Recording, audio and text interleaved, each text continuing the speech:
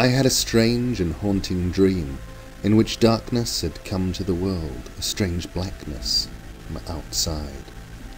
I was riding in a train through a desolate landscape. No people anywhere. Buildings stood, and leafless trees, but the colours were wrong, and the sky was dark grey. There was a man in the train with me, someone I couldn't see, telling me that this would happen when the darkness came, that I was being shown the future, and I should be on my guard. Then the train stopped, and the doors hissed open onto the world, which darkened slowly and terrifyingly to complete blackness.